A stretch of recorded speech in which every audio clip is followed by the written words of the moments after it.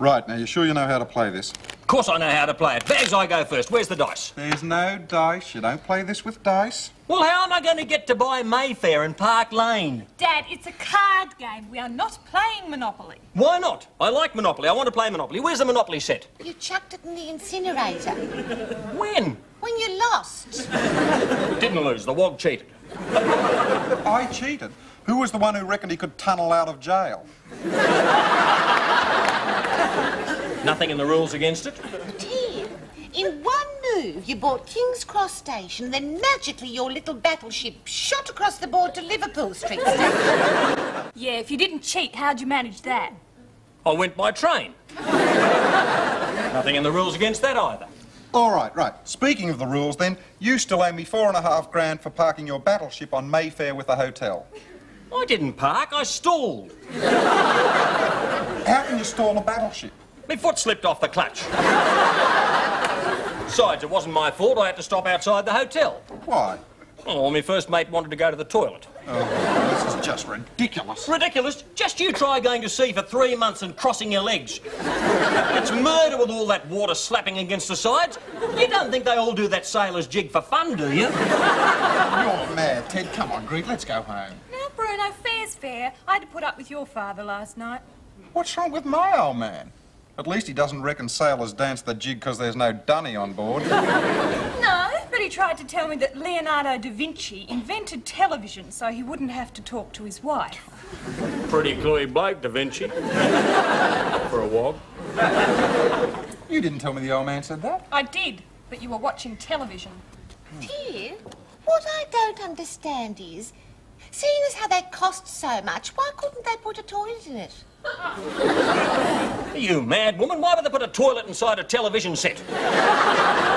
Everybody would see you doing it. No, for the dancing sailors. What dancing sailors? Hang on. Mrs. B, take it from me. Battleships these days do have toilets. Oh, that's a relief. Certainly is. Especially for the sailors. Are we going to play cards or not? Yeah, all Well, right. can we get on with it? Yeah. Whose deal? I've already dealt. Oh, well, just a minute. I've been cheated. Someone's got more than I have. That's the pack. Oh, Now, you're sure you know how to play gin rummy? of course I know how to play it. I nearly invented it. I used to play it that was running out of my ears. Don't you worry about it, mate. You just look after yourself. Righto. Here we go, then. Yeah, righto.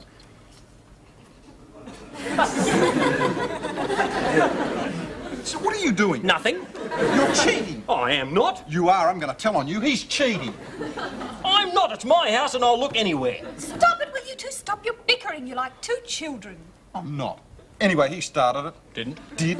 Stop it! Bruno, no more squabbling. No more. Plenty of time after the fun, so let's get the fun over and done with while we're all in a good mood. All right? Yeah, I suppose. Promise, Bruno? Yeah, all right. Ted? Don't have to if I don't want to. Ted? Yeah, all right. You start, Bruno. Right.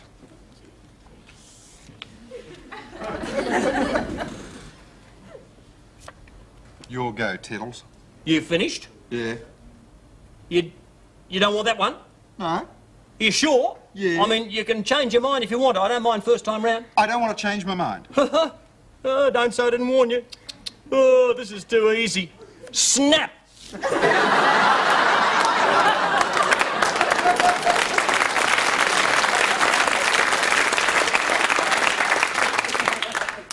What are you doing? I'm playing cards. I just got 2 jacks. They're mine. I was quickest. Snap!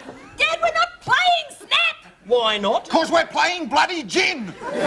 Don't shout at me. Ted, it's gin rummy. Remember, you played it for weeks with that waiter during our honeymoon. That's why we had to hitchhike home. Well, I don't want to talk about it. Remember now. We're not playing snap. When you win, you say gin. Yeah. Take one of the jacks back. All right, righto, yeah. You have a game, Mrs. B. All right. I haven't got anything.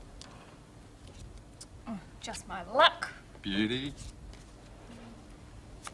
Okay, Tiddles.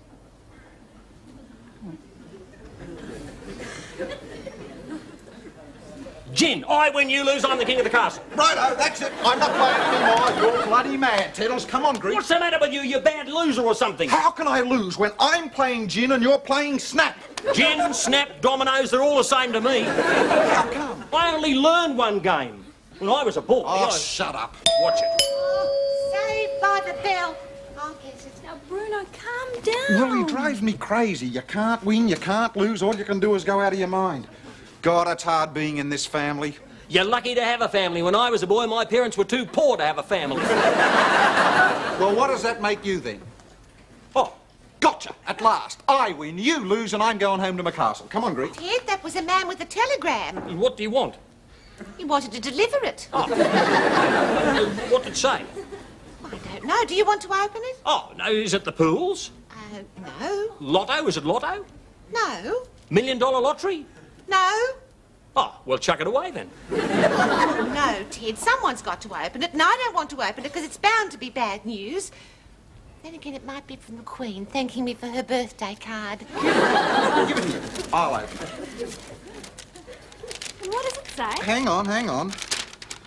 Regret to advise your Uncle Jack has passed away. Stop.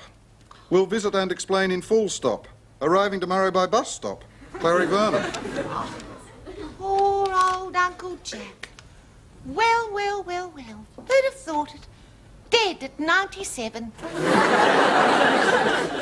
Well, well, you wouldn't read about it. Poor old Uncle Jack Bullpitt dead. Oh, well, that's another funeral we've got to fork out for. Who was he, Mum? I never met him. Oh, you wouldn't have, dear. He was an uncle of Ted's, always out in the bush. Sort of a prospector, I think. We had a letter from him a few years ago. Just a minute. There was a key that came with that letter and a note saying, hang on to this key after I've gone because then you'll be rich. Pickle me grandmother, I'm a millionaire. Good on you, Uncle Jack.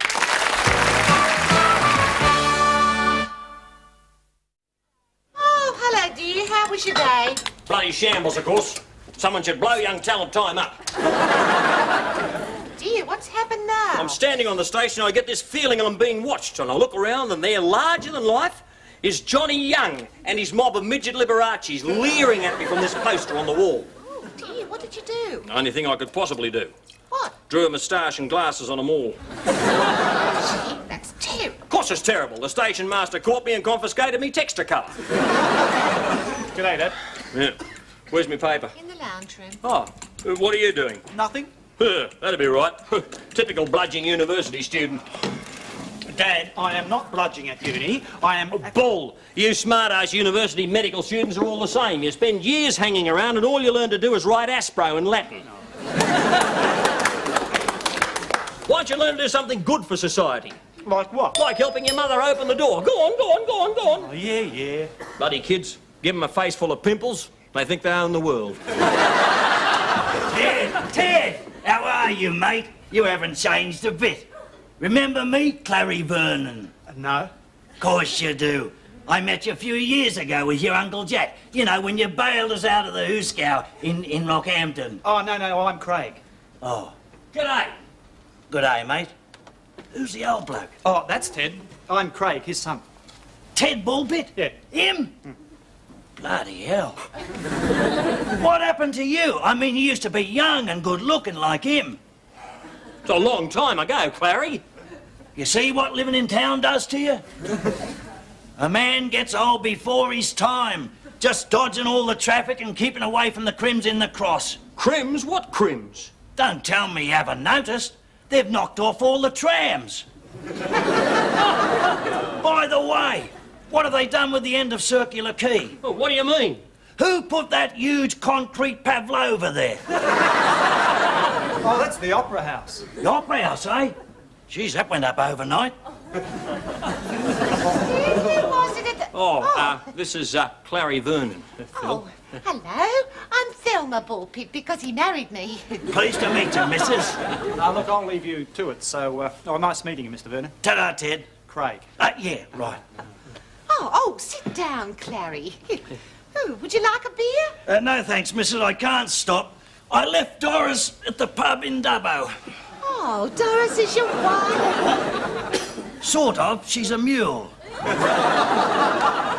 Oh, well, as long as you're happy, that's the main thing.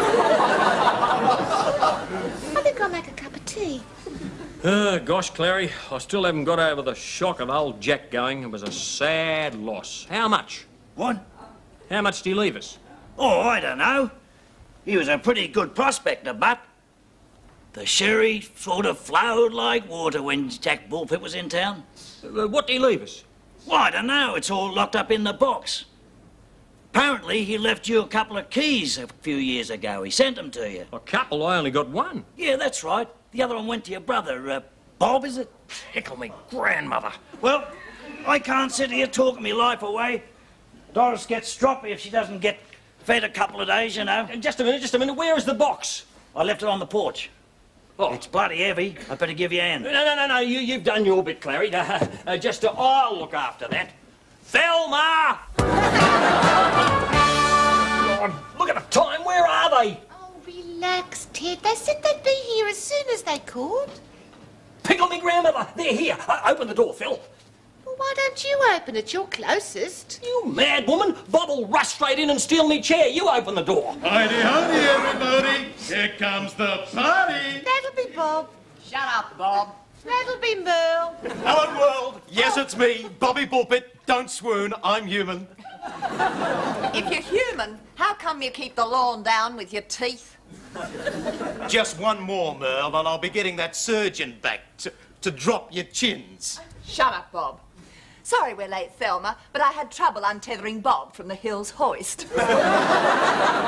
Oh, Merle, Bob, you're so funny the way you pretend to hate each other. I don't hate him, Thelma. I love Bob as much as I can love any goat.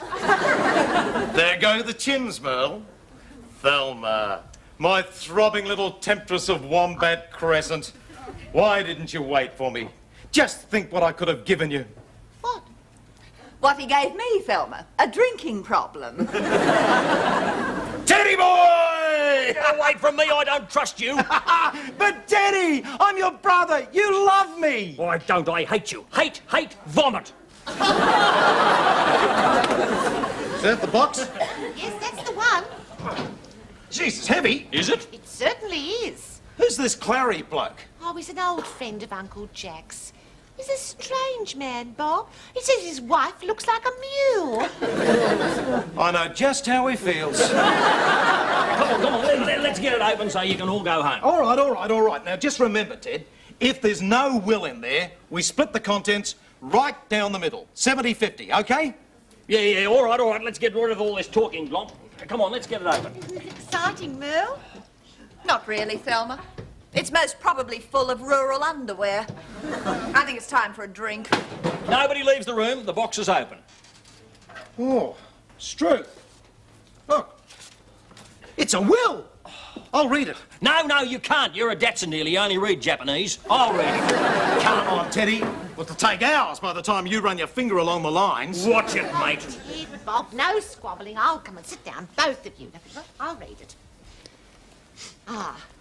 I, Jack Francis Bullpitt, being of sound mind and body, apart from where Doris kicked me. Oh, Clary's wife gets stranger and stranger. Just read it, woman. Do hereby bequeath the following. To Thelma Bullpitt, I leave my pocket watch, which mysteriously stopped on your wedding day. Oh, thank you, Uncle Jack. I always thought you Get were on very with it, nice. woman. What do I get, Phil? Oh, to Merle Bullpitt, I leave my profound sympathy and my hip mask. Bad luck, Merle. It's empty. I thought you said he was rich. Of course he's rich, and I'm getting all of it. Go on, Phil, go on. To Robert Moncrief Bullpitt, who in 1958 sold me a ute with a diff full of porridge, I leave my old violin. Ripper! I'll paint it purple and nail it over the bar at home. See? He got you back. You thought you were getting a gold mine, but you didn't. I'm getting it. Go on, Phil, go on. To Edward Melba Bullpitt, my favourite nephew, I leave something I stumbled across in my wanders and have kept for you all these years. Oh, I'm rich. What is it? A pair of old boots!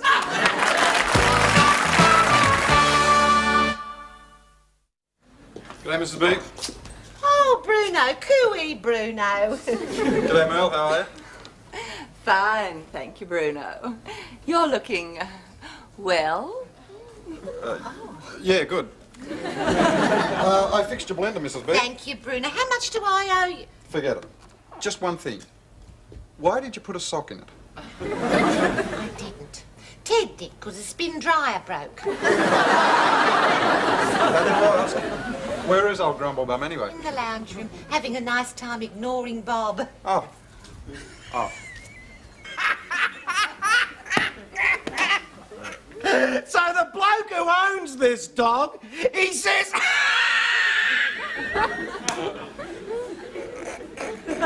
he says, it's not my attitude, it's your attitude.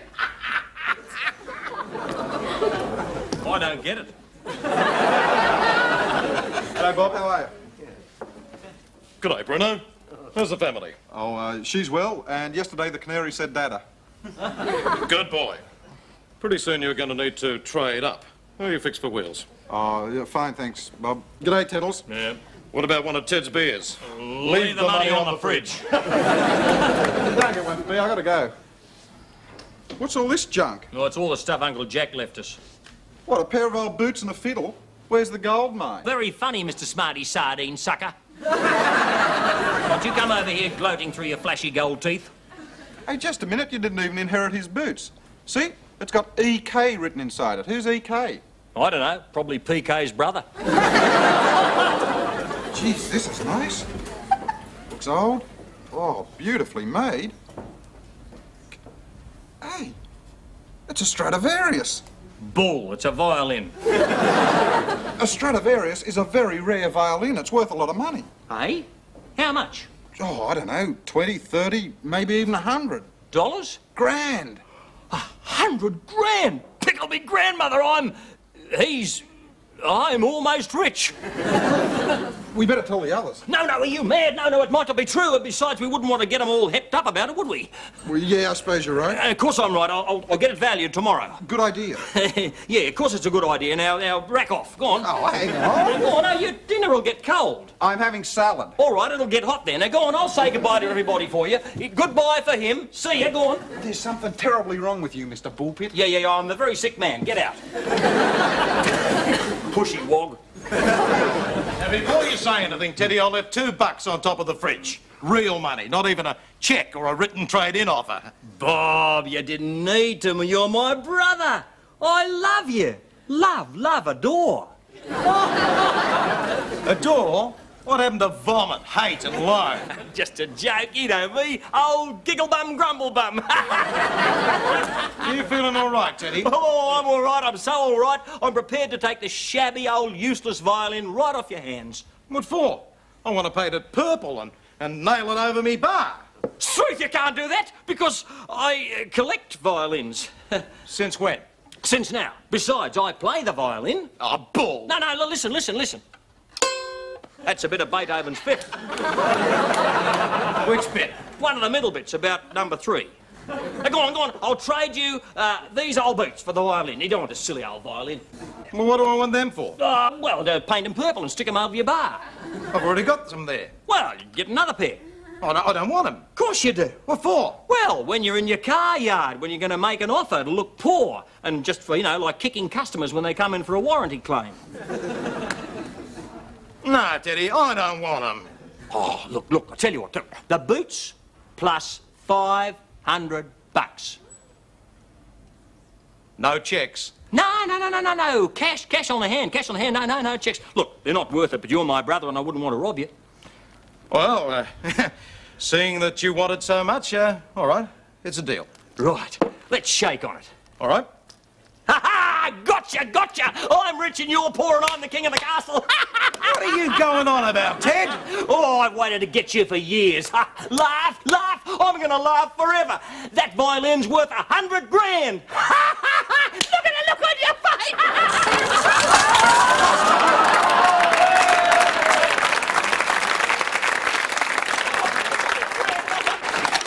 Grandmother, I'm poor again.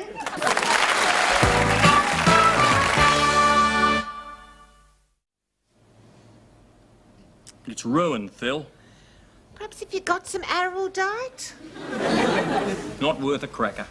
Doesn't look much for $500, Ted. Don't want to talk about it. You haven't even got the boots. Oh, gosh, that doorbell's up late, Ted. Better open the door.